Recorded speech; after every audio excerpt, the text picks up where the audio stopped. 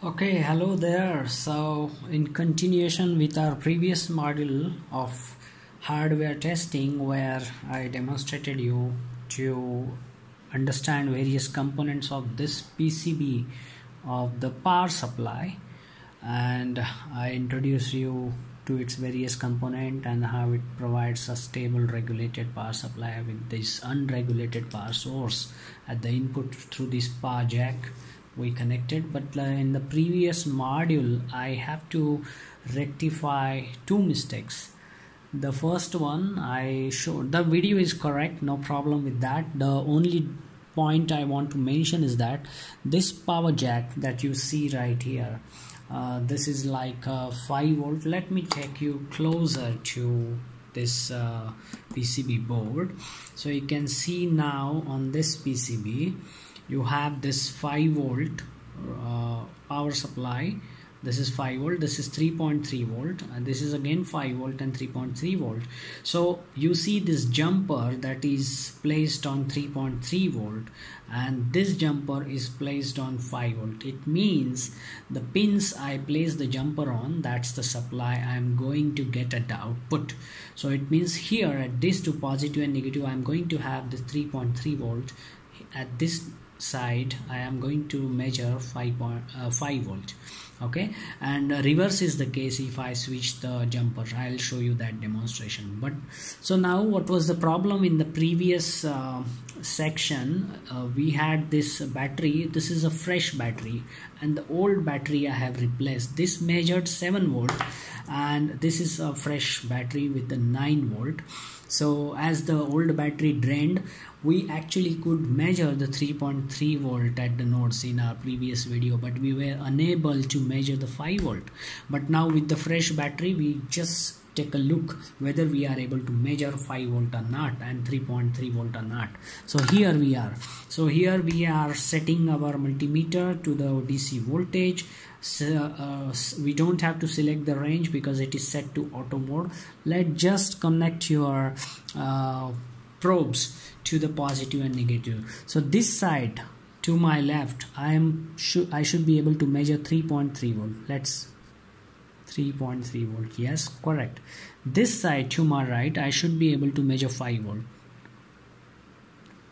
That's correct. I am measuring 5 volt, right? So you see now, this is how I am with the battery, 9 volts, fresh battery power source. So even if it was 7 volt, I could not measure more than 3.3 volt. 5 volt, forget about 5 volt. So as opposed to the internet data information, if you just type the breadboard 3.3 and 5 volt supply, you will have a lot of vendors showing their web pages about this PCB, pictures and some specification, and they'll mention to you that the input voltage, unregulated input voltage, can be between 6.5 and 12 volts. So do not trust that. I had this 7 volt battery that could not deliver me that. Your battery must be at least 9 volt to measure that. Okay, so now what we see at different points of this board, we are going to measure the voltages. Let me check what voltage I should get. Here 3.3 volt. Yes, then here 5 volt, because I see the marking there. Yes, 5 volt, right? So these are the basically connection point. From here to the rest of the breadboard area, you can power your circuits from these points. And now what I'm going to do, I'm going to just change the jumpers and see what's situation. But doing that, I risk shorting the pins on the PCB because it is switched on. So better way is to either disconnect your power supply or just press the switch to switch out the power PCB.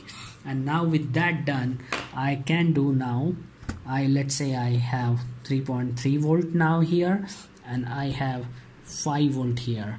So let us measure. I should be able to measure 5 volt here and should be able to measure 3 volt here. So let us do that. Switch on the power. That's it. And let's see how much I measure. So here I see 5 volt as said before. Here I see 3.3 volt. perfect. So it's really good that I have shown you the demonstration of whenever you are building, testing or prototyping circuits or your design on a breadboard, you have a hardware and you need a power supply, a regulated power supply. For that you need a small PCB. This PCB will cost you about a few dollars, like let's say $5 maybe maximum, or $10 maximum, $5 minimum. Yeah, and that's all. So I hope you like this video and stay tuned for more informative content on this, and we are going to have a good technically rich content. You like this video, put your comments and share it with others, and do subscribe to the channel for more technically rich content. Till then, wish you happy learning.